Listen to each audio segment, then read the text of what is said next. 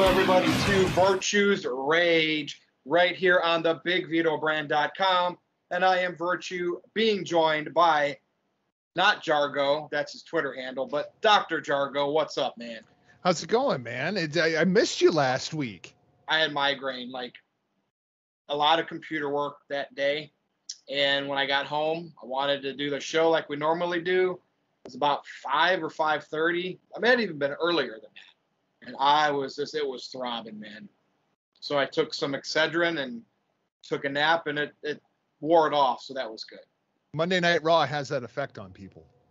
It could have been that, for sure. Oh, my God. I can't even say when I last watched all 3 hours of Raw straight through. Oh, man. I did a show earlier today with my favorite Huckleberry, RBV. You can find us over at hittingthemarks.com, and John Paz from the Two Man Power Trip. We do this show every week. It's called Who Is? And today we were discussing who is the greatest SummerSlam performer. Who is Mr. SummerSlam? Shawn Michaels is Mr. WrestleMania. Who is Mr. SummerSlam? And I was like, damn, when is SummerSlam? Like, what's the card? I'm so out of the WWE bubble at this point. Roman and Cena, and Goldberg and Lashley. And I think Rollins and Edge. So there are your three big matches. Yeah, and I knew all those, but like I just like on a whim, I couldn't think of it because I keep up with WWE and what's going on. I cannot watch that product 7 hours a week. They'll probably do Charlotte versus Nikki Ash versus Rhea Ripley. I don't know if these are official or they're just rumored. They'll probably do Bianca Belair versus Sasha. AJ Styles in that giant Omos versus Riddle and Orton, I think, but I only knew the main matches. So, I mean, it's WWE. Now, not to spoil your stuff, everybody can go check your show out there that you're going to be talking about, Mr. SummerSlam. Off the top of my head, like I'd really have to go back and do research, but without doing research, I would say Bret Hart. That was our number one. It was anonymous. It was unanimous across the board. Yeah, I mean, because I even remember the one SummerSlam, I want to say it was 94, where it was him and Owen in the cage. Yep. I really feel like that could have been Owen's time to win the title because it was a cage match, so they could have kind of protected Bret. And then at Survivor Series or whatever ended up happening, Bret could have won it back, but they didn't go that route. It never left Bret during that time. Yeah, it's crazy when you look back at the greatest matches in SummerSlam history. Bret Hart is in like 3 of the top 5. I mean, there was the match with Mr. Perfect, then there was the match with Davey Boy Smith at Wembley Stadium, and then the matchup with Owen. So yeah. Bret won going away. We had Brock Lesnar number 2. Interesting. That's a good choice. I got to go check that out. Look at some more SummerSlam matches since we're coming up to SummerSlam, to see who else I'd put in that category. But off the top, I agree with those. All right, so the real reason I brought you here this week is, so we were talking a little bit about AEW ticket sales. Now, I'm going to lay this out. Since wrestling's been back, WWE's doing pretty good at ticket sales too, right? Fans are excited to be back. I haven't really tracked their house shows, but like just their TV shows where fans are excited. It's all kind of selling out, right?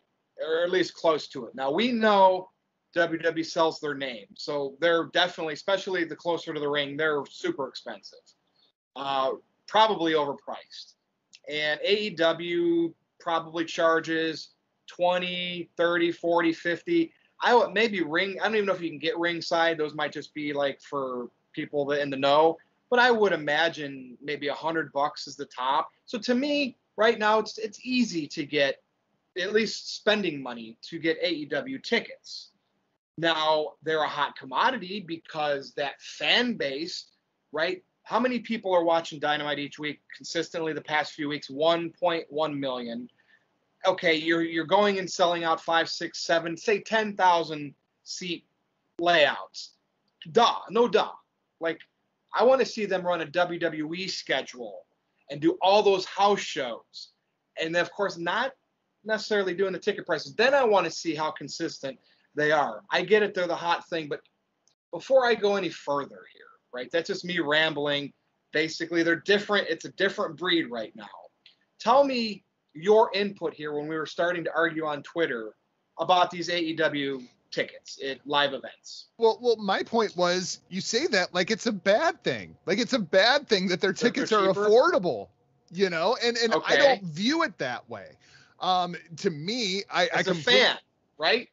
Well, even as a business person, I mean, because to me, I would rather have an arena full of people paying for $50 tickets than have an arena that's 3/4 of the way full for people paying $100 a ticket. You make more money, but the optics, the television production value, excuse me, and what AEW is trying to do, what they are trying to build, I think that the lower ticket prices for the sold out buildings is a really, really smart thing for AEW at this point.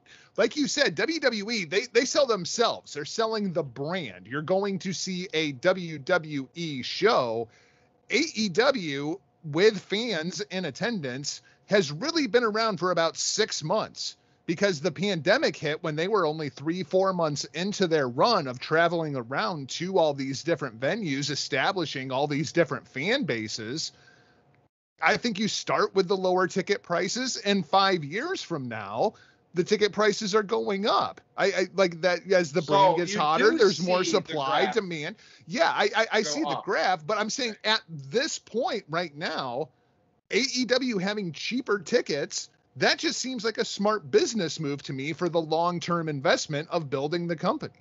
So when I tweet that, right, and I'm on board with what you just said, especially now, let's fill up the arenas. And down the road they're signing a lot of wrestlers. There's going to be more money they have to put into the business as they get bigger. They're going to have to get more back, right? And they're only running 4 pay-per-views a year, which they're doing well on those. But it's an older school business model. They're not quite established like even WCW was yet. But when I tweet that, what I'm saying is there is the cult mob fan base of AEW that does not want to hear anything else against them. And I'm not going to mention names. It's fans, it's dirt sheet writers. There is a narrative going out putting this like brand of wrestling over as like the next big thing. And although it is the next big thing that we could have as an alternative to WWE, let's let it get there first. And it's just not comparable. Like I see they always tout, well, we're going to sell out these tickets. Okay. Well, great. Arthur Ashe Stadium, that's a big deal for them for Dynamite. But I'm sure the tickets there overall, from front row to top, are a hell of a lot cheaper than what WWE's charging at Madison Square Garden. We can't really compare them because one company's here building and it's WWE. But yet, those people that I like kind of take a dig at, they're the ones comparing this. And it's like just focus on liking your brand instead of trying to make it seem better than WWE. Let them build. And a few years from now, then maybe fans can decide truly what is better. See, that's what's bothering me. Like 18 to 49 demo, right? I know there's always been demos around because the advertisers selling to specific age groups. But back in the day, you never heard like the Super Bowl, 100 million people watch it. You don't hear about demos when overall viewers are so huge because you just know then all the demos are through the roof. But now these AEW cultists are putting that on the pedestal because it looks good for them. And that's just my problem. I don't mind AEW growing. I just wish that subset of diehards would let them grow without comparing them and making me and my economic mind go ballistic when I see what they're trying to compare. It's apples to oranges right now. Am I wrong? Well, I guess it's all about perspective, because I think the problem is I think you spend too much damn time on Twitter, Virtue. I think that's your problem. It's my outlet. I actually, believe it or not, it looks like I do, but I do a lot, man. I got a shoot job. I play some video games. But when I'm on Twitter, you see a lot of it. So I think it's those spurts. My thing is, it's what I do, man. I work in television. So the TV ratings are one of those things that I always follow. I always follow the demos, especially now when you look at WWE quarterly financials as those are released, that because it's all public information because they're a publicly traded company. Every measurable metric that relates to fan interest for the WWE is down. Profit margins are the highest that they've ever been at any moment in time. Why is that? And here's my quick, I'll let you finish. I feel that they're not selling to fans like maybe they should. They're selling to companies. You know, those companies, what they are: NBC Universal, Yep. Fox. Yep. And that's why they are making so much money. It's the Fox TV deal. It's the NBC Universal TV deal. It's the Peacock deal. It's all television's rights. That's where all the money is, right? AEW, they still have to establish that brand to TNT, and you're not going to do that by, only filling up 3/4 of the United Center. If we got to eat $5-10 a ticket to fill up the United Center just for the optics of how hot this product is, just for the TV rights fees. I mean, because now you are exactly right when you said 1.1 million people are watching Dynamite every week. But the other number that is getting really big inside of the TV industry is the rating +3 and the rating +7. And what that is DVR viewership within 3 days and within 7 days of the broadcast. And they're right up around 1.5 million people. So TNT is ecstatic with AEW, because what did they have on Wednesday nights before? A rerun of a Marvel movie that you've seen 800 times already? So like from a TNT perspective, this deal with AEW is just fantastic right now. And in 2 years, 3 years, they pay more for the TV rights. And then you boost up the ticket sales a little bit. I mean, like it's all just, like you said, it's a wave, right? But Twitter especially, when they don't understand TV ratings, because I see the viewership number and the rating confused all the time, and it drives me absolutely freaking insane. I try to write it out in millions because of the viewer, because I know a rating is like a percentage or it's calculated of the rating is of all the people that were watching cable TV on Wednesday night, what percentage of them were watching this TV show. And if you can get a 0.5 in a 2021 climate, you're doing pretty decent, right?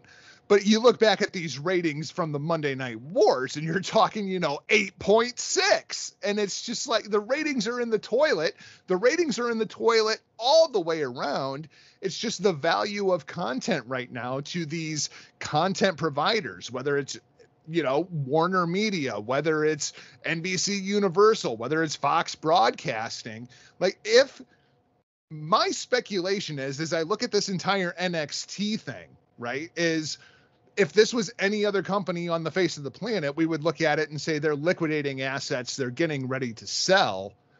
What is the WWE worth to NBC Universal at this point? 52 weeks a year of 7 hours of original content. I mean, for Peacock, that's worth an awful lot of money. And this is why I hear all the time, oh, Sinclair should sell Ring of Honor. Do you know what Ring of Honor is worth to Sinclair Broadcasting? Yep. Way more than what they could sell Ring of Honor for, just because of the amount of content that they don't have to syndicate, because syndicating TV shows is freaking expensive. Is Impact in a similar thing, being content for somebody? I know it hasn't been doing that well with viewers, but is it like, are they Anthem? What's Impact's bubble and Fight TV? Do they have is their content worth something to someone like Ring of Honors? I don't know how Impact Wrestling is making money. Oh, okay. I that's why I didn't know if you did. No, I genuinely don't, because Anthem Sports owns Impact Wrestling. They also own Access TV. All of the advertising that you see during Impact Wrestling is for other shows on Access TV. There's no TV rights fees because they're owned by the same company. Like, I have no idea how this company is making money. It's not about the product itself or the talent that's there. I look at their business model and I'm baffled how they're supposed to make any kind of money. Yeah, I thought it was me, but that makes sense now. It's like a mystery right now, and yet they're clinging to life. So, this whole thing where I kind of always, the momentum word I get. And I get it. It's easy to say AEW has momentum because they're new, right? And they're in the second year. They had the pandemic as kind of like a stalling speed bump. But is this narrative, like, because anytime AEW goes up, I see Raw and SmackDown ratings go up. The demo slightly goes up, their ratings slightly go up. And I just feel like it's a narrative. Or is this because, well, sure, WWE can show momentum in the same way that AEW is, but they used to be so much bigger and better, so they're only going up to still way under what they used to be. Is that maybe it? It's interesting because, I mean, I'm trying to figure this out, see why people are thinking the way they do. The only property that I see dropping on any kind of a regular basis at this point is NXT. Because NXT has been hovering right around that, 650,000 to 700,000. Yeah. They had a couple dips to 520, but I noticed that was when they went over to sci-fi. It was out of whack, but no, those numbers seem right. But in AEW, there for a while, NXT, AEW, they were running neck and neck. And then at a certain point, AEW started climbing again. And now they've almost doubled to that audience to where you're getting 1.4 million viewers. When you look at the +7, you're getting 1.1 million live. That +7, can we apply that to Raw and SmackDown too? Anything that could be DVR'd? Absolutely. Okay. Just to be clear. Okay. Yep. That's just basically across the board, because there is actually research out there that just because you have DVR, it's like 82% of people, when they're watching their DVR, do not fast forward through commercials because they like that opportunity to get up and go to the bathroom, or they're scrolling through something on their phone and they're still hearing things subliminally, right? Yeah. So there's more money in the advertising for the DVR +3 and +7 numbers than what people really give it credit for. Okay. And who can watch 3 hours of Raw live? I mean, my God. Dude, and it's just, like, I get it. Wrestling fans are passionate, and the newest flavor is AEW. Now, putting all that aside, you brought up NXT. Any guesses on what's happening here? We've heard rumors, Vince wants bigger wrestlers again. Could be, going back to the more FCW, Florida Championship Wrestling model of like a territory work, to get talent, to grow talent. What's happening here, in your opinion? I don't know if you've heard anything I haven't. Okay, well, let me, this is Virtue's Rage. I'll turn it into Jargo's Rage here for a minute. Okay. And give you some very unpopular opinions. NXT has been a colossal failure since its inception. Nothing about NXT has ever been good, as much as fans may or may not have liked it. NXT was developed to be a developmental territory. Now, Virtue, let's run through a little exercise here, all right? Because I know you're a sports fan. I'm a sports fan. I heard this analogy the other night, and I thought it was brilliant. Okay. You are the head coach of a high school football team. All right. And you're running, Tampa 2, and you're running a shotgun up, like, fast motion offense. In high school? In high school. In my high school, it was sweep left, sweep right. Anyway. I'm the coach of the JV team. Yeah. I'm running wishbone, and I'm running, an all-out blitz package on defense. Right. So when you get players for the main squad from the JV team hasn't developed a goddamn thing because they can't play on the main squad.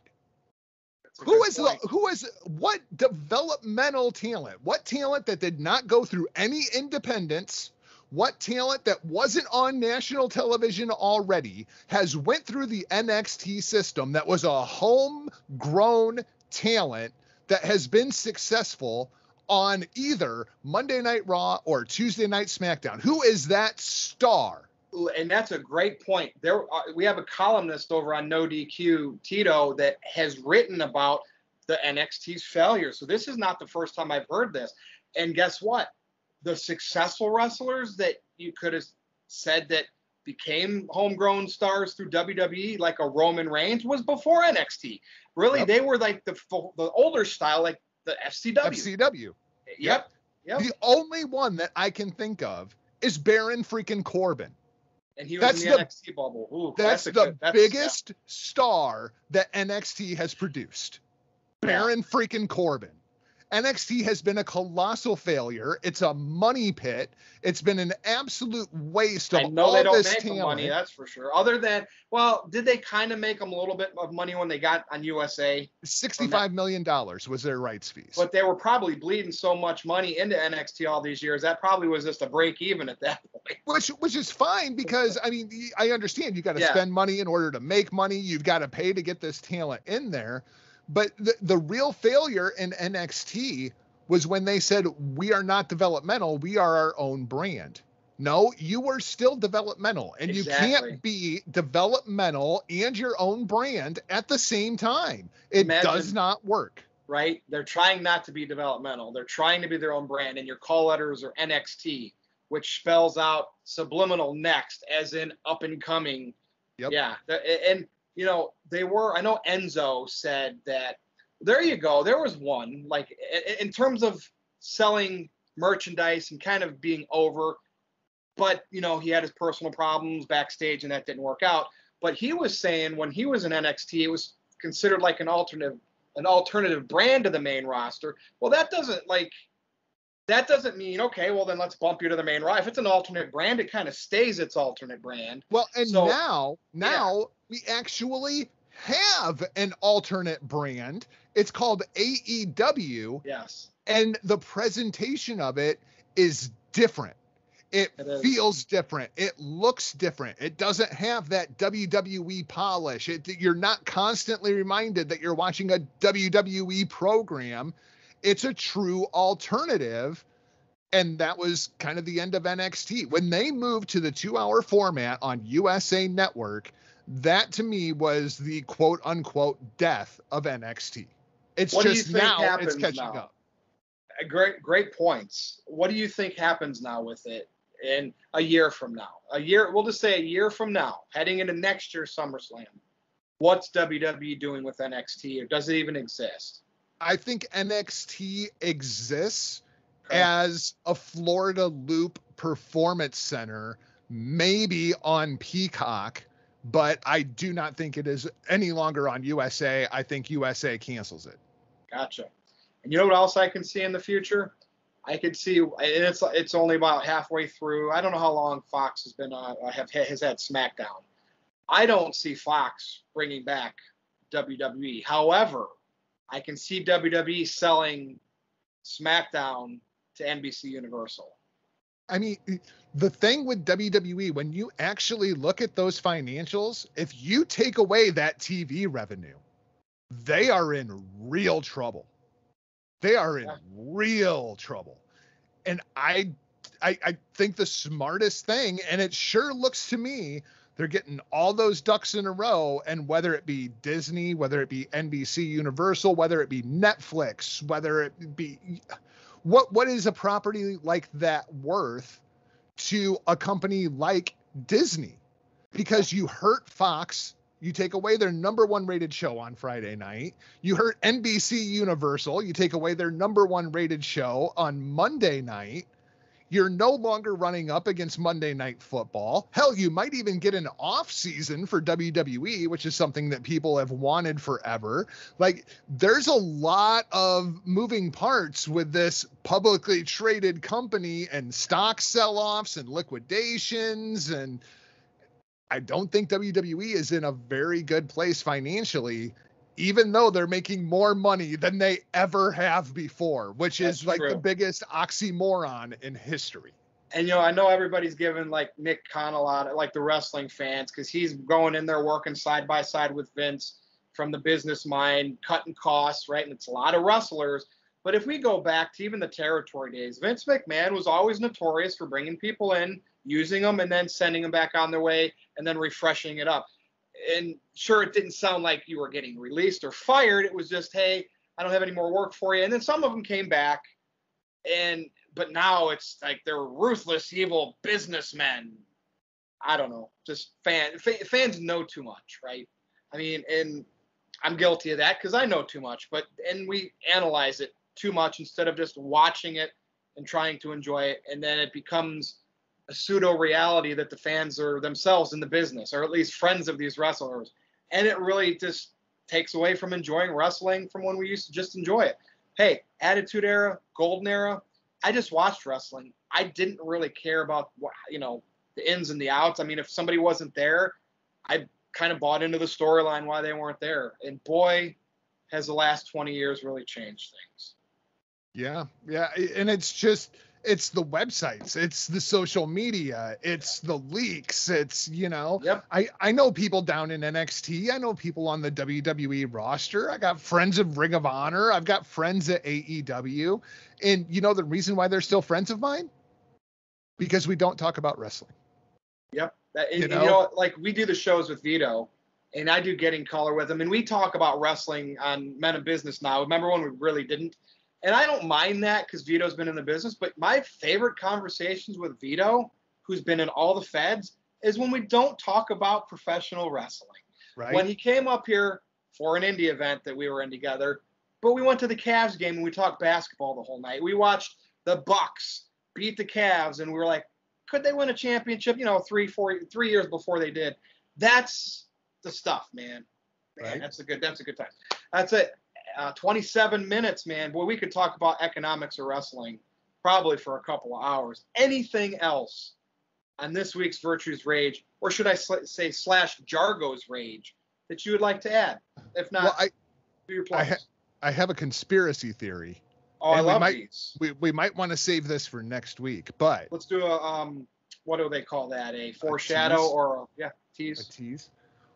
What if the biggest name in the WWE would jump to AEW? I think there's a very, very real possibility John Cena ends up in All Elite Wrestling. Ooh. And I was thinking of